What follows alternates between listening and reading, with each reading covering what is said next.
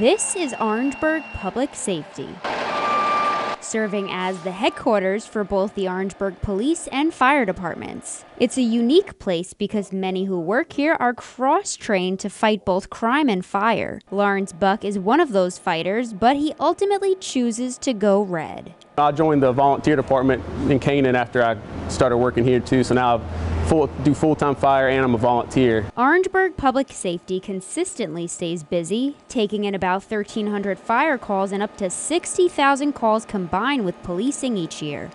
Getting into this line of work is not only a calling, but a mix of inspiration. I just love doing this.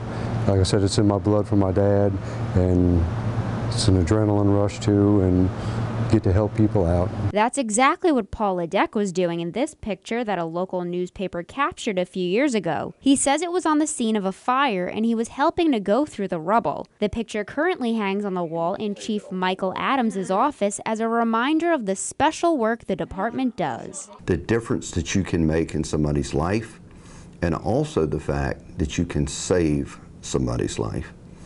And I mean, what's more noble than that? Getting back to National Firefighters Day, those working for Orangeburg Public Safety say it's not about being a hero. It's about so much more. I mean, I just feel like I'm just doing, my job. Passion is a good part of it. Service is first and foremost. Working today for a safer tomorrow. In outstanding Orangeburg, Natalie Parsons, Watch Fox News.